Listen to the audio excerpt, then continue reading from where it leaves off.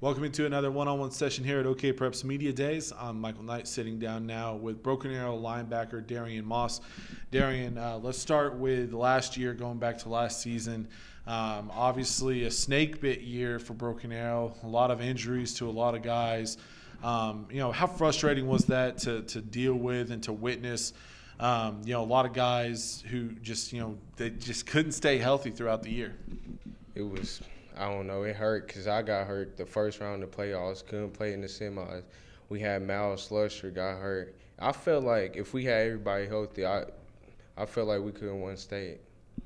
And, going into this offseason, is there anything that you guys can, take a silver lining where, there were some younger guys that were able to get some experience and things like that. Obviously, it stinks for the older guys that missed out on their senior years. But, you go into 2020 with a little more experience now. That's where, the leadership role, I need to step up, and I'm going to step up.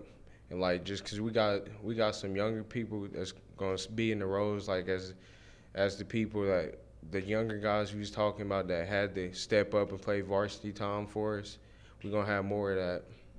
Now, you mentioned taking more of a leadership role. What are some examples of what you've been doing this offseason to take that role to help some of the younger guys along, and what to, just so they know what to expect when it comes to this team? I've been being more vocal because I'm just the type of guy that show it on the field. I've been helping them through the process of because we learned a whole new defense, so it's new for everybody. But I kind of caught on to it quickly, so I'm trying to help the younger kids just get in the scheme of it because it's way different from last year. And now for you, for you personally, starting to get the attention of some colleges as well, being recruited by some schools around the country. What has that been like for you to go from being a guy who was, working for that first offer, working to get that attention, to now it's here and you're, actively talking with schools and you're getting offers from colleges all over the country? Well, I expected it, but when I got the first offer, I was happy. I was happy. But now, with the COVID, it's kind of it's been weird. The whole recruiting process. I was getting offers, but this whole time we was in quarantine. So now, how have you handled that? You mentioned the quarantine. How have you handled the recruiting process? Because, look, you still have to make a decision eventually, and it makes it a little tougher when you're not able to go anywhere on visits or anything like that.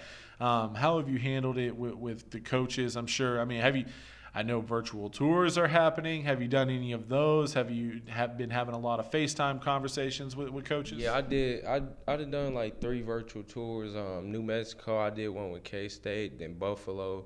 So I don't know. It's still weird. Because before it all happened, I was supposed to take some big time visits. And haven't got to take them. So. Yeah, look, it's made everything so weird. The recruiting process has become such an interesting thing to follow now because look, the college coaches are having to change what they do as well. It's been interesting. Looking at 2020, other than the obvious, which is you got to stay healthy because last season might have been different otherwise. What has to happen for you guys to get back to contending for a state championship? We gotta stay healthy. We all gotta buy in. It's simple. We gotta have everybody buy in and stay healthy.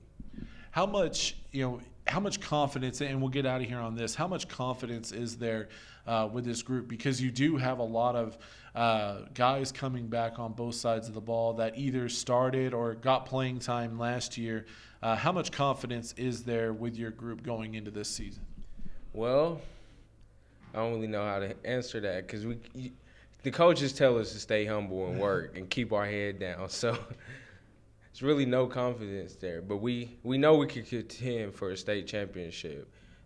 It's there, but I always want to stay humble.